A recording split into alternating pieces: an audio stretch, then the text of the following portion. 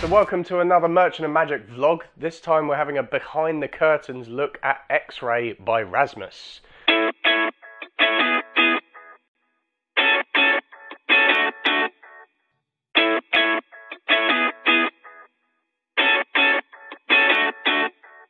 Okay, Paul, we're going to try a little game using a black ball. Okay. I'm going to take the ball. I want you to put your hands behind your back, mix the ball up into either of hands, and when you're happy, come back forward with your fist clenched like so.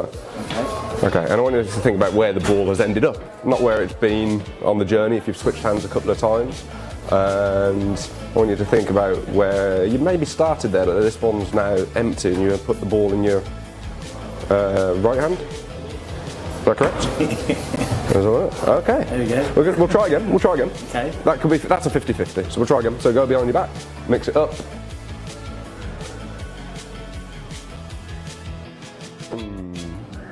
And I think you're probably trying to double bluff me, and this time you've stuck with the same hand, so back in your right. Again, that could be two 50-50s in a row. So we'll try one last time. So go behind your back, mix them up. And when you're happy, bring them back forward, face down, and think about where it's ended up in your left hand. So yeah.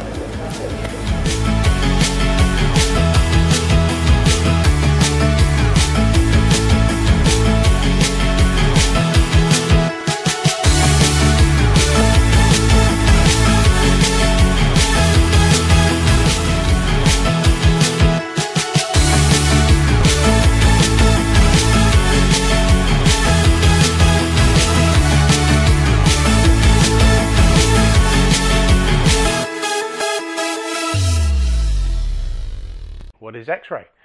X-Ray is a guess which hand effect. Now this is a sort of new non-electronic method. I say new, there have been similar methods out in the past, but this is very concise and practical.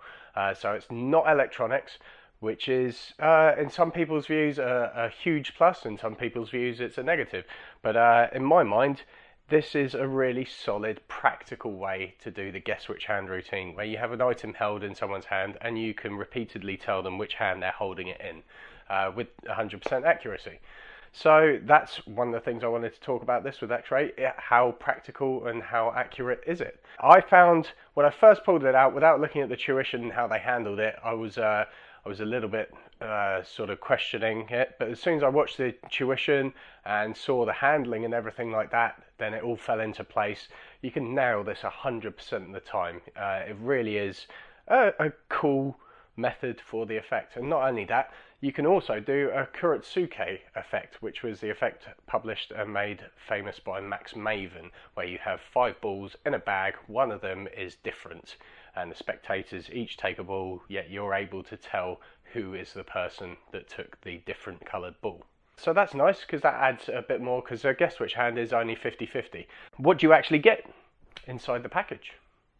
Well, you get everything that you need. You get online tuition, you get the gimmicks, and you get everything that you need for the Kuretsuke as well. So you get the bag, the X-Ray gimmick, and the balls. So there's not much else that you need, obviously, because it's quite a direct effect. So you can literally work this. I do recommend, as I say, watching the tutorial, because you get the handling tips. But yeah, you can work this straight out of the box, which is a nice thing. So the tuition, it's online tuition, which is becoming really standard nowadays as DVDs are actually being phased out of the world. And it's about 30 minutes long. It's clear, concise, to the point, teaches you everything you need to know about the handling of these effects. So it goes into the guess which hand, and it goes into the Kuretsuke. It goes into variations of them both, so doing a guess which hand with 2 coins, or you could also do the Kuretsuke without the balls, just with bits of paper and a banknote, which I thought was a really nice touch. That was a really nice flip on the whole balls in a bag. So Mark Lavelle is there with Rasmus in Murphy's new UK studios teaching this, and as I say, it's very clear and to the point. They don't give you any patter ideas, so you don't get any routines which give you everything that you want for your patter or anything like that. You have to think of that yourself. But I think that's actually quite a good thing, because it's very easy in this sort of routine to become a clone, because you can have 3 phases and you say something on phase 1, something on phase 2, and then something on phase 3. And if you teach exactly the pattern and everything, then everyone performing it is going to perform it exactly that way, which I don't think is that good. So it's probably a plus that they are making you work a little bit and make your own pattern for these routines. So they also talk over, which I mentioned, the idea with 2 coins. The props aren't supplied with this, but they're easily sourced, and it's a great little take where you're just guessing. They've got 2 coins in the hand and you're guessing which coin's in which hand. So that's a nice little additional routine that can seem very impromptu. What are the pros about X-ray over other methods? So as I said, it's low tech, so there's no batteries to change, there's nothing that can really go wrong in performance. As long as you have the gimmicks on you, then you're good to go. It also, because it's like this, it makes it affordable, which is a great thing. It's also very practical and easy to get in and out of whenever you like in the routine, which is a really good thing for a worker. It's great casually as well. You literally just rest your hands and you can be ready to do this and ditch off anything that you need.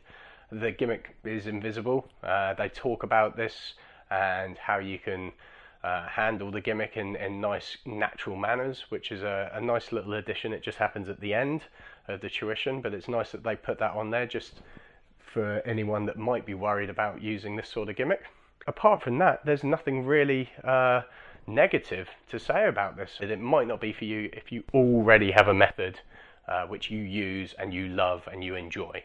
Apart from that, I think X-Ray by Rasmus is a winner. So go check it out. That's X-Ray by Rasmus. And this has been another Merchant of Magic vlog. I've been Ben Williams. Please go and check out our blog. It's blog.magicshop.co.uk. There's loads of advice and training tips that you can get for free there. So I will see you next time. Take care.